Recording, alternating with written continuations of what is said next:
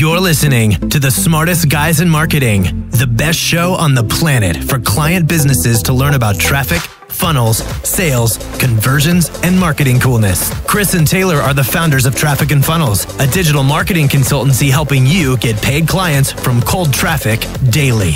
Now, here are your hosts, Chris and Taylor. Crew, what's up? It is Taylor Welch, and today we have a special present for you. It's not the typical podcast recording, but it is an interview I did. The first interview, in fact, in about 2 years. This is one of my favorite people, and she will tell you that she's just a humble student of life and energy and everything, but this is a brilliant woman. And I went on her podcast and we talked about business and money and life and energy and goals and all of the good things. The title of this episode is Optimists Die First. So I hope you enjoy it. And we will see you back next week with our regularly scheduled programming. See you. Hey, friends, welcome back to an excellent example of being human. It is my greatest honor to introduce to you Taylor Welch, one of my personal mentors. Super excited to have him on the pod today. Taylor, what is up? Never been more excited in my entire life, except for when I got married. That was the one time. Wow. Okay. And can you tell me what you just told me, like before we went online, why you're feeling so awesome? We're having a baby. Having a baby. girl. Okay. Yeah. I already forgot about that one. That's not what I thought you were going to say. I don't know what you were you were setting me up, but I forgot what you were setting me up. Sorry. You said that you started taking miniature naps in the day. Oh, You just woke up from one. yes. So, right. It's way more important than having a baby is Yes. the nap. Fuck that. Right. Yeah, exactly. I've been taking naps after lunch for like 12 minutes, 13 minutes. And I set get the clock for 13 minutes. let me just save myself right now. Okay. So there's a reason for this. And I take a cup of coffee, then I lay down for a nap. It takes like 15 minutes for coffee to like hit your bloodstream. So I go to sleep. I lay down on the couch. So you can't see it, but it's right behind me. I sleep for like 12 or 13 minutes. I wake up. Coffee has hit my bloodstream because I've been asleep for 13 minutes. I'm like waking up like, where am I?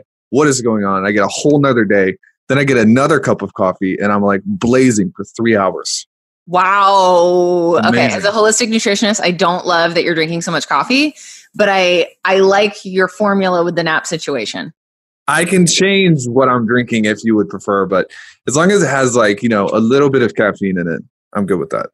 Okay. I love it. And then you left out the best part that you woke up and you were like, and now I get to talk to Tory, which is also why you're feeling so awesome.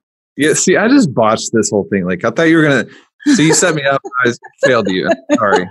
Yeah. I woke up. I was like, Tory, where's Tory?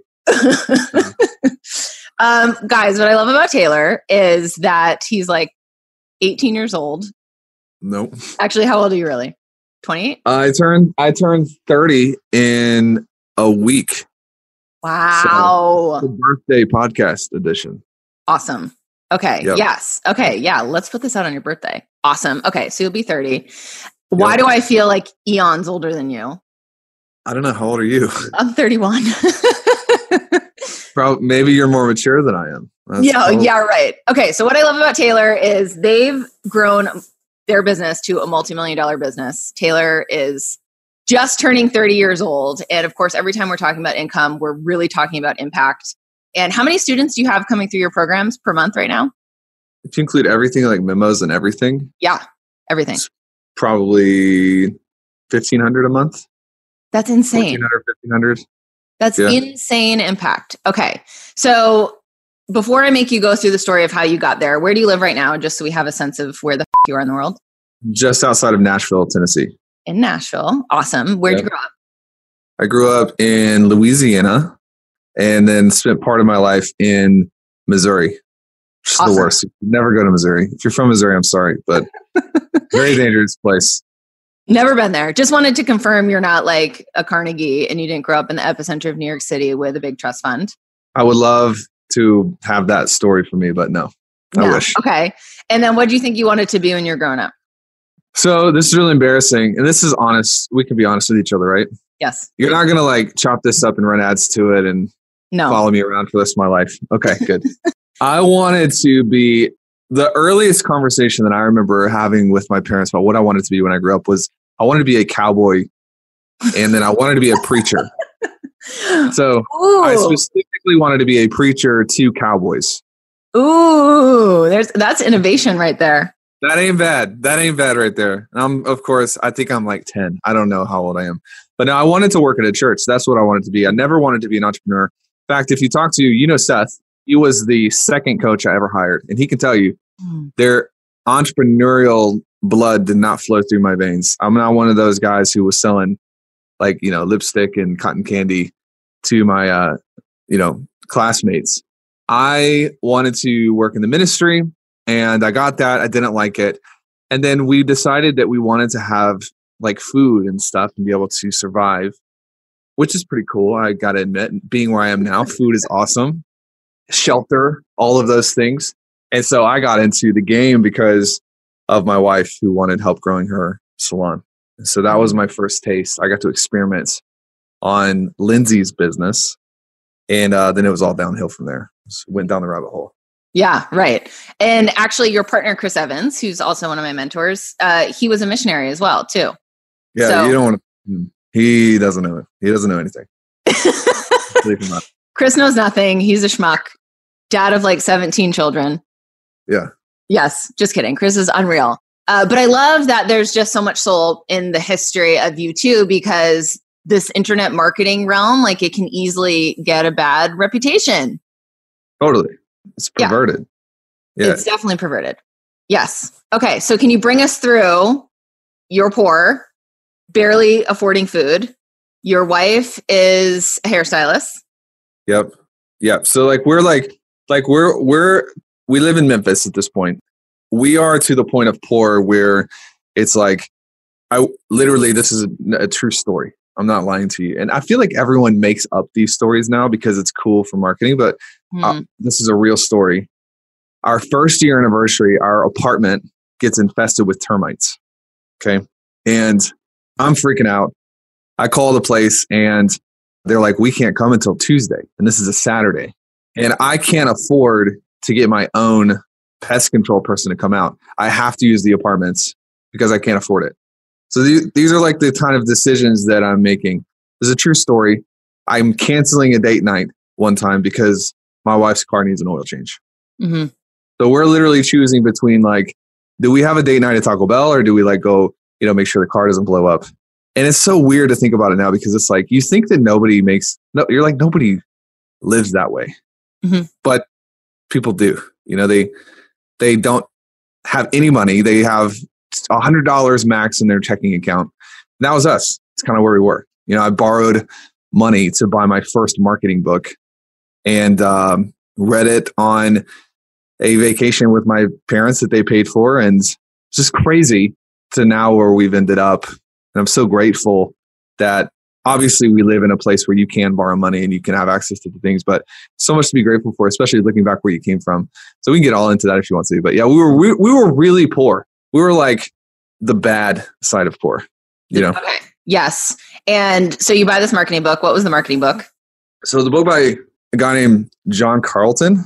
Yeah, it's called The Entrepreneur's Guide to Getting Your Together. Okay.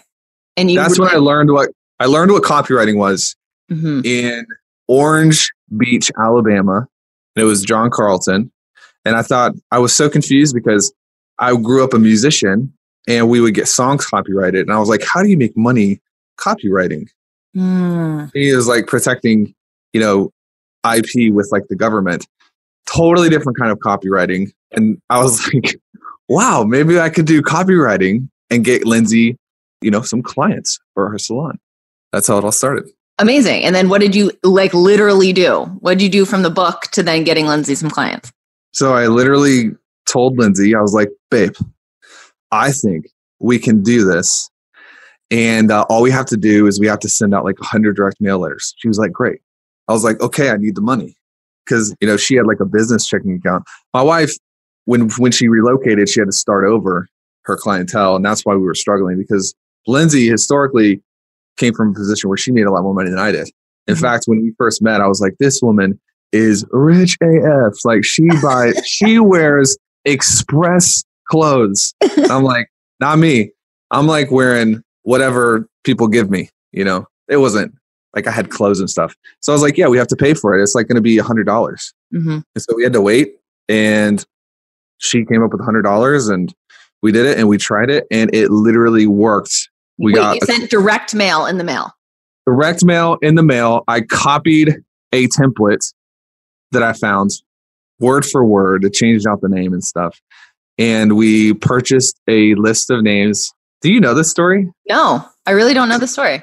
Yeah. So because you're like riveted, and I was like, are you pretending right now? Like, I don't know if you've heard this before. Yeah. I purchased a list of names in a zip code in Memphis, and we sent out like 100 letters, and someone called her.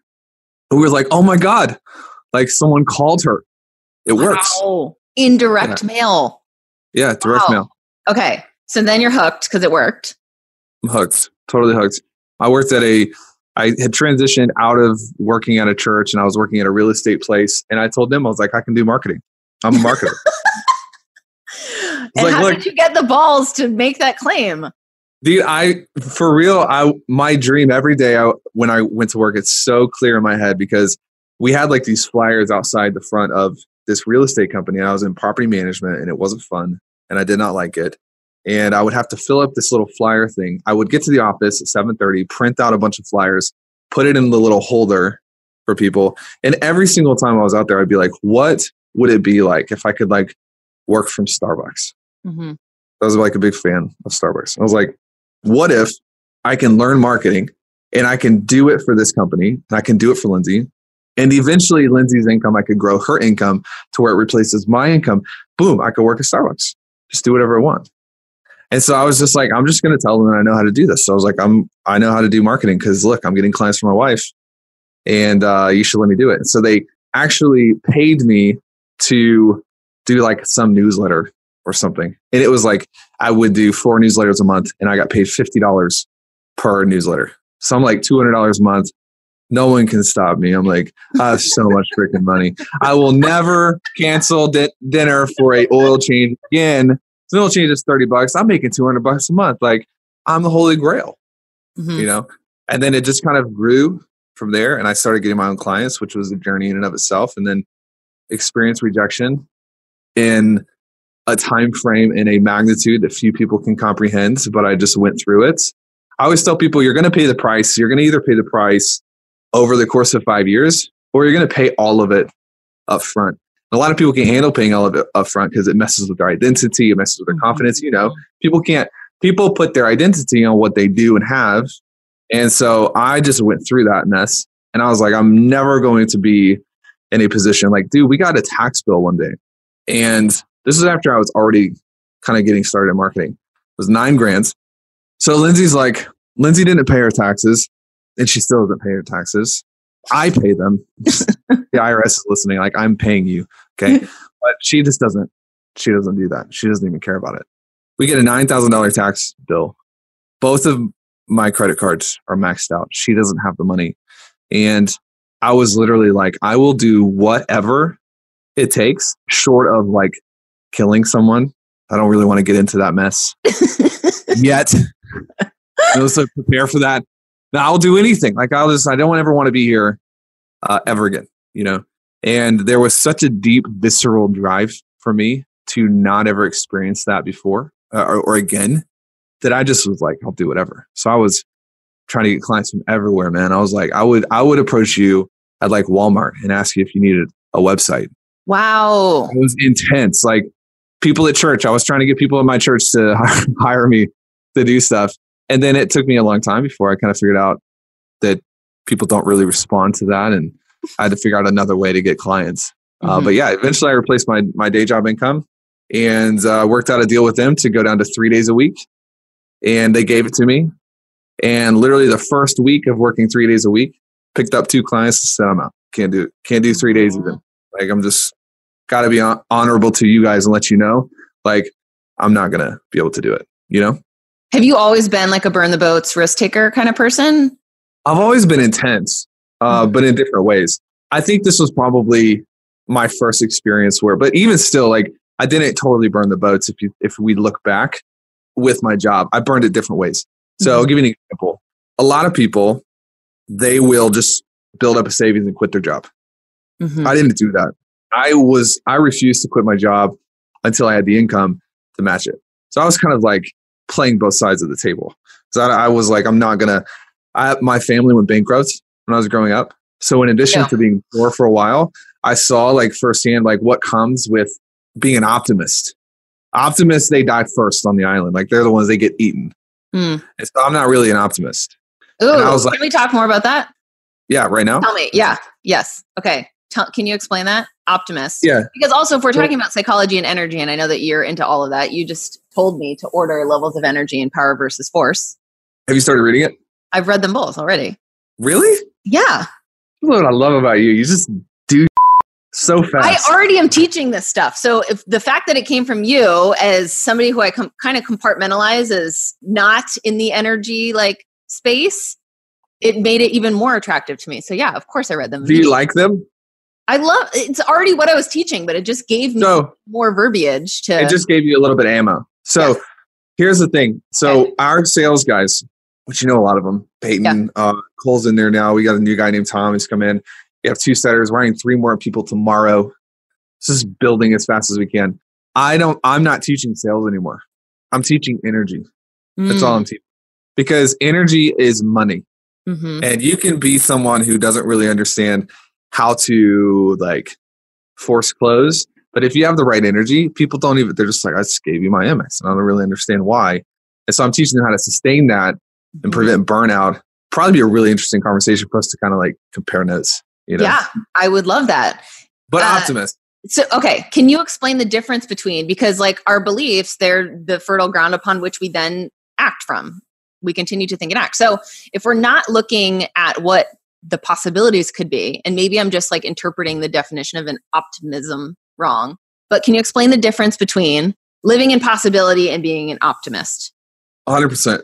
An optimist is, to me, someone who believes that everything is going to work out according to plan. Ooh, okay. So the plan. Not necessarily. Yeah. Not necessarily someone who believes everything's going to be okay, because that's good. That's a necessary belief. But someone who believes that everything's going to be according to plan, and that's where people get stuck. Because what I want to, like, we're doing a lot of real estate stuff right now, and you should see our conversations with like our bankers and stuff. I'm like, if this deal falls through, we're gonna make money. If this deal doesn't fall through, we're gonna make more money.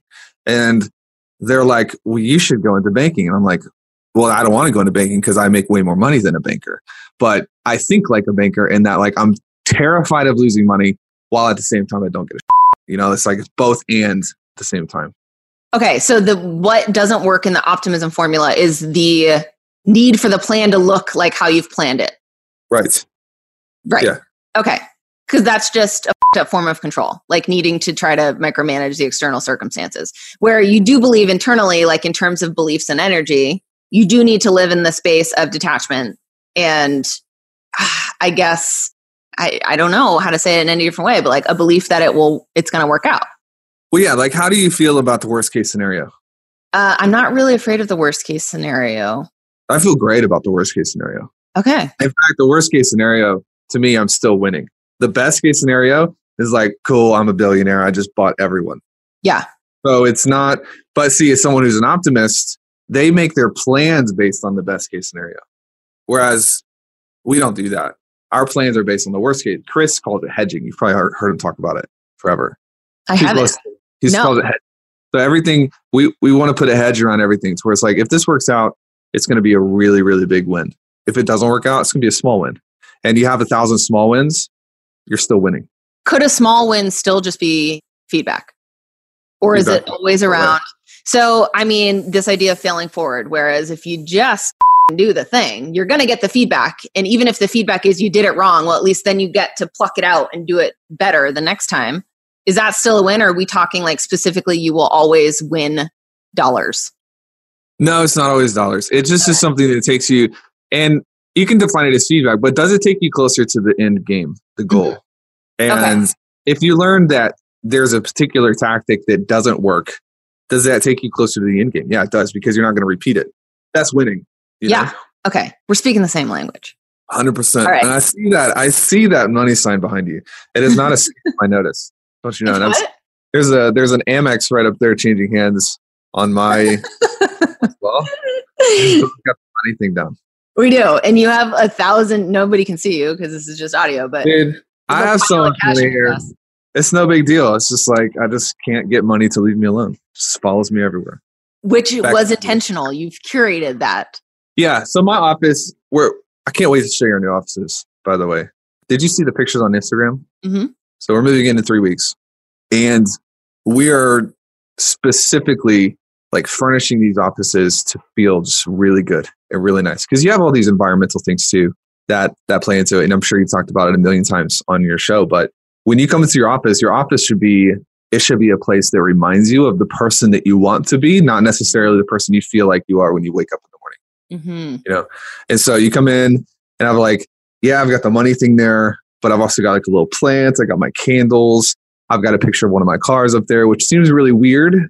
But if I come in, I'm having a bad day, I want to go into an environment that reminds me that I'm playing the game and I'm actually playing it quite well. Mm-hmm. And I need that reminder sometimes, not all the time, but some people don't have that. And remember one of our sales guys one time who doesn't work with us anymore. I was on a Zoom with them just like this. I'm like, dude, what's wrong with you? He's like, man, I'm just really struggling. But then I noticed, and this was like a year ago, he's working in like a dark room. There's nothing on the walls, nothing around him. He's got a kid running around going crazy. I'm like, this guy's not going to make it. And we ended up having to transition out because of his numbers. His environment was actually combating the vision he had for his own life. And so it's just like running around the gym with the 20-pound vest on. It's actually not totally conducive for you to set a PR. You got to be using it in a way that's going to empower you, like you're doing with your money. Yeah. Yes. And this is what I love about you, because you guys are experts in marketing. Absolutely. Right. And when I signed up with you, I thought that I was just going to get a massive kicking around marketing, but really you're actually super in tune. And you mentioned identity before, like you're constantly teaching people how to think and step into the next version of who they are. So for you, how did you get that lesson? How did you learn? Like, was there an identity crisis when you started making money? Like, how did you start to understand that that's such an essential piece? Yeah, I had an identity crisis when I started making money. I think I had like 15 identity crises in the span of like a year when I first got going. Because I come from church. Mm-hmm. And we're like, church people are the worst, even though we're really plugged into our church now. And I freaking love Jesus and like, I'm all about that. And if you can't learn from me because of that, I probably make more money than you and don't care. So you can see both sides of my personality coming out in just that one sentence. Mm-hmm. But I had so many issues with money because of the way I was raised. Money is a bad thing. The love of money is evil, blah, blah, blah. And so, when I made 30 grand from one client, I was like, dude, there's something wrong with me. It just felt really weird. Mm-hmm. I felt like I should give the money back.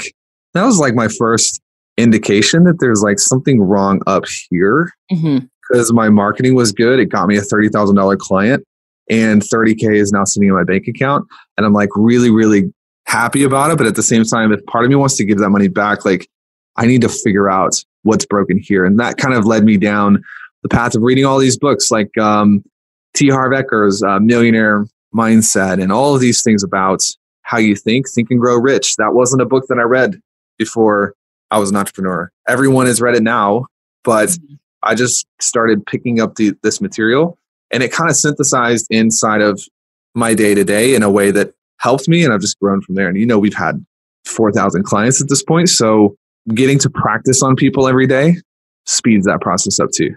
Can you teach us what normalization is? Normalization. Yeah. So I was at sushi with somebody in 2016. We're still in Memphis at this point. And it's this young kid who goes to church and he was like, can I take you to lunch? I want to ask you some business questions. I was like, yeah, totally. He said, what's the biggest secret? If you could only have one thing, if you had to boil everything down to just one tactic or hack or one thing, what would you advise me to pay attention to? It was like, immediately I was like, environment. And I don't know how I said it or why I said it or anything. I hadn't thought about it before. It was like, it's environment. And I was like, a weak man in a strong environment will beat a strong man in a weak environment. And this is the first time that I had actually taken what I had been reading and what I had been dealing with and actually put it into words for someone. And so I learned that like what's normal to you actually impacts what you push for and what you feel like is acceptable. And it's like the thermostat. So if you have a thermostat that's set to 70 degrees and things get to 72, it's kicking in. It's actually scientific. If you study, this was in the Sales Mentor a couple months ago, but if you study like scientific regulation, they have these devices now and they're designed to regulate variables and match it to a control. A thermostat is a simple version of a regulator. Our minds are the same way. And the process of doing that is called normalization.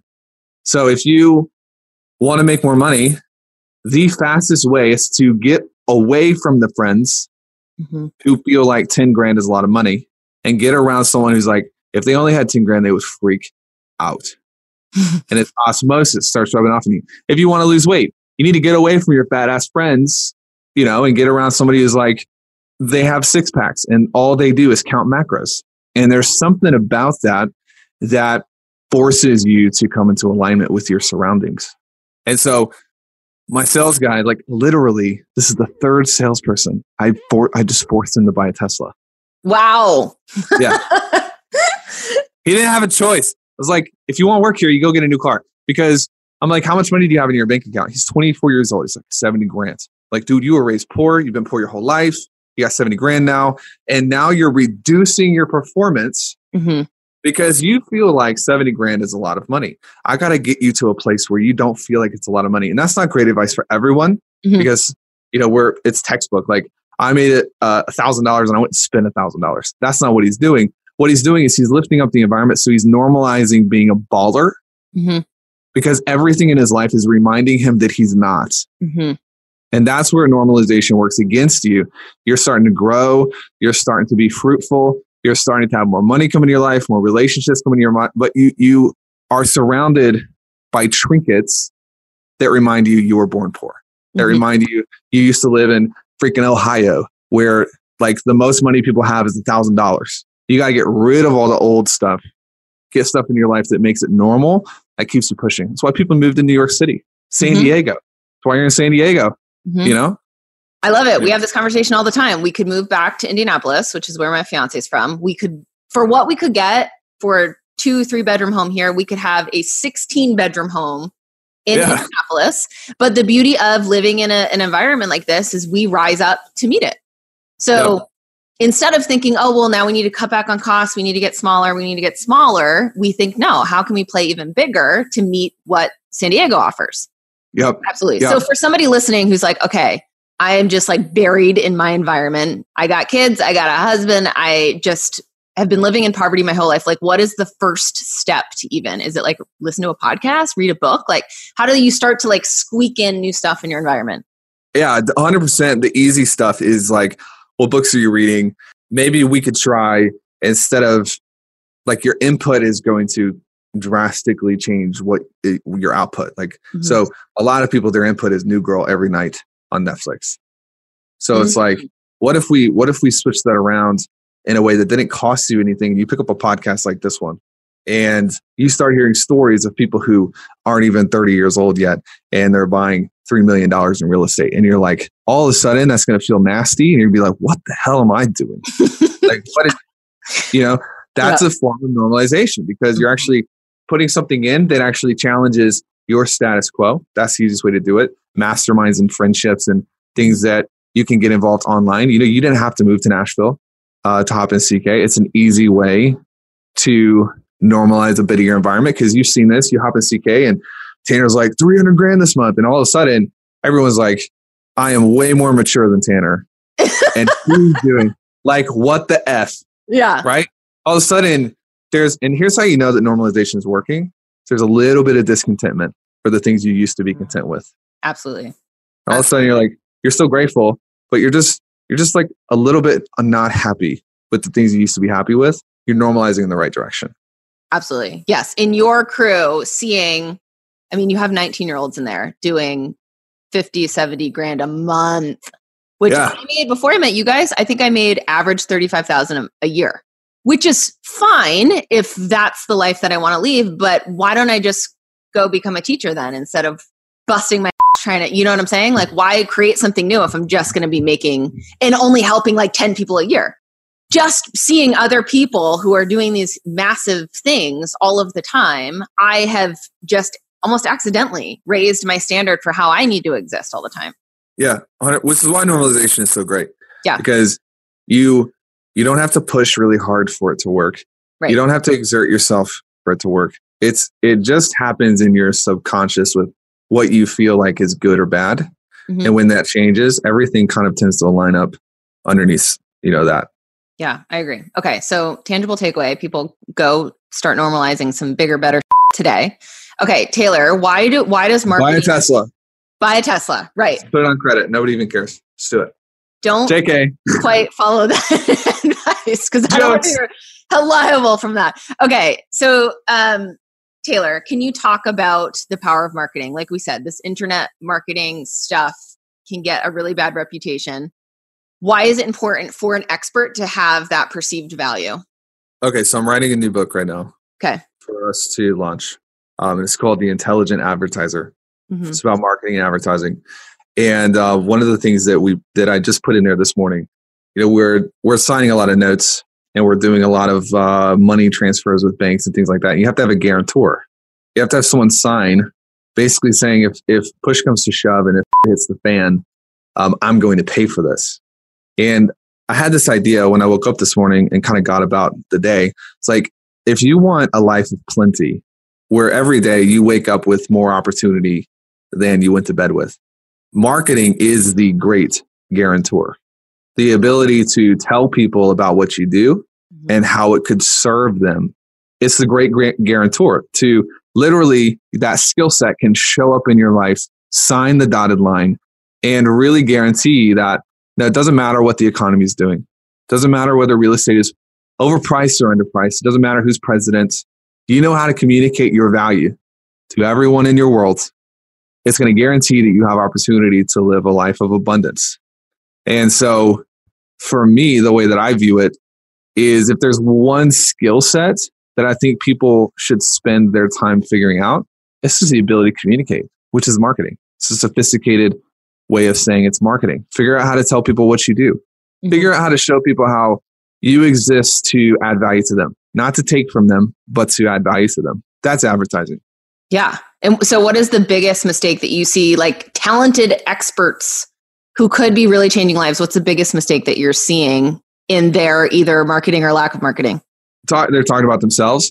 I heard I think it was John Cable's old copywriter said that great marketing isn't building a bridge from you to your prospect. It's building a bridge from your prospect to you. There's a distinction. There's talking about people today are talking about themselves. They're talking about how many videos are in their course.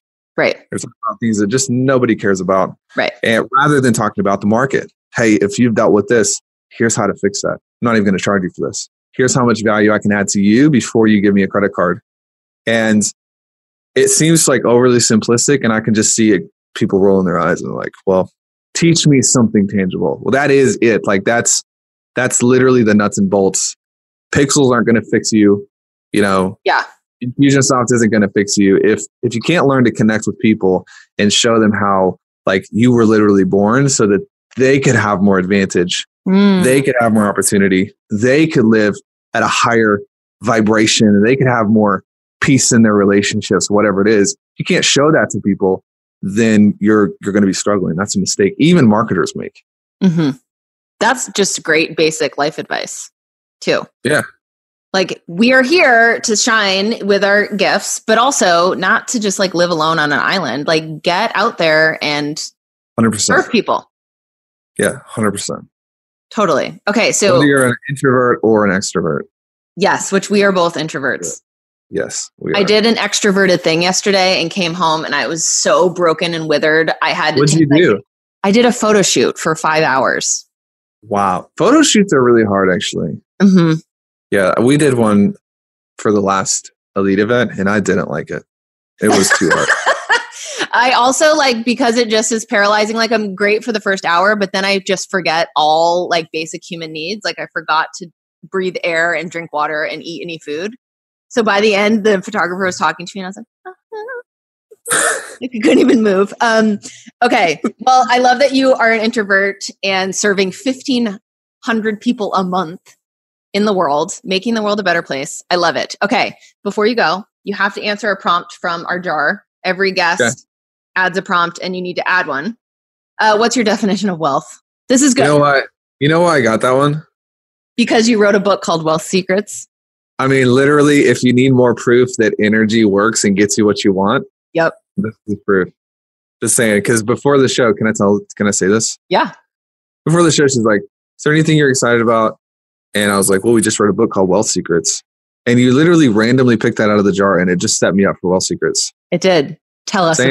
Fix your energy. Fix your energy. Hire Tory. What's your definition of wealth? Mm-hmm. It's still a hard question, even though it lines up. I would say my definition of wealth has recently changed. It used to be for the first 2.5, 3 years of running the company, it was security. It was really revolving around, like, I don't want to want for anything ever again, because I spent so much of my life wanting for things. So that was my definition of wealth. Wealthy people, they don't have to worry about anything. Now, my definition of wealth is truly having the freedom to be able to impact and do the things that you feel, I don't want to say led, but really it's led. Like, whether you believe in God or not, you have to believe that in every human, there's something in you that pulls you to different things. And to me, if I'm pulled to something, but I'm handcuffed because I don't have the means to do it, that's the opposite of wealth. Mm-hmm. And so wealth now doesn't revolve around me anymore. It's like, and if I want to, we're taking someone with us to a trip on like a vacation because they're important to us and we're paying for it. That's wealth, because it's like, me and my wife are able to treat someone to something that will never pay us back, Mm-hmm. So that's what's important to me now. I like that. And I like that you acknowledge, like, back to levels of energy, which my people get this. They speak this language. The first space that you're in, you only have capacity to worry about yourself. So in many ways, you live a very selfish existence. And that the more that you work on impacting the world, the higher you get to operate. And now all of a sudden you actually have space in your ecosystem and your vision and your mission to start contributing to the world. Yeah, 100%. Okay. Can you add a prompt to our jar? What do you think about Donald Trump? Okay. Perfect. Have you seen the John Mulaney Kid Gorgeous? No. Watch it. It's so good. John Mulaney Kid Gorgeous? Do you watch stand-up? No. No? What do you do for fun? Like, how do you have fun in your life? I love, like, this is going to sound so silly and cheesy, but like, when I want to have like a great night. Yeah. I literally usually have a book that I'm really excited to read. I'm such a nerd, like, for real. And I was made fun of so hard when I was like a kid because I was literally a nerd my whole life. But now I'm like, if I'm like, babe, I have great ideas for tonight. We'll pick up pizza. You watch a movie and I'll read next to you. It's like, that's me too. The dream. Yeah, but what makes me laugh, my sense of humor is so stupid. We're like silly and dumb. I don't know why. I just think like the more dumb it is, the more I'm probably going to think it's funny. Dude, where's my car dumb? Like Meet Joe Dirt dumb? Like, I don't even know any of what you just said. Don't know any of those movies? No. Oh my God. Okay. No. People are like, well, how? Yeah, people literally are like, have you ever seen this movie? I'm like, no. They're like, what? You haven't lived. I'm like, dude, I live very, very well. I just don't know what that is. Sorry. You've inspired me. Maybe I can write a book of stand-up comedy. Then you'll consume it. Just make it like kid level and then mix a little inappropriateness in it. And I'll like buy it and laugh for days. Okay. Probably. We have like the complete opposite sense of humor. Sorry. No. Sorry. All right. Okay. Well, glad to know. All right. Poor Lindsay. That's the wild night for her. She needs a friend. You can come over and hang out and you guys can watch. I would love to. Okay. Yeah. Perfect. All right. Taylor, how can we find you? trafficandfunnels.com. You can find me on Instagram, instagram.com/Taylor A. Welch. You can find me anywhere if you put that A in between Taylor and Welch. Yeah, I actually Googled, scoured the internet to find about you, and I found a teacher that was arrested for something inappropriate and a athlete in Dallas because for real, here's why. Like we grew this thing, so I haven't had time to do anything. We haven't done any SEO. This is my first podcast in like 2 years. Amazing. The last podcast was with Kevin Rogers, I think. We just haven't had time. So, but we'll do 1,000,001 this month. Insane. So, screw all the podcasts except for yours. Except for mine. Amazing. All of that will be linked. Taylor, I know I'm keeping you beyond your next meeting. Thank you so much for gifting us your once every 2 years podcast. Dude, that's my sense of humor. Okay, that was smart. We're fun. That was smart. I didn't say like a joke. That was a smart joke. Yeah, see, I'm not just a dumb boy. I get it. You know. All right. Thank you, Taylor.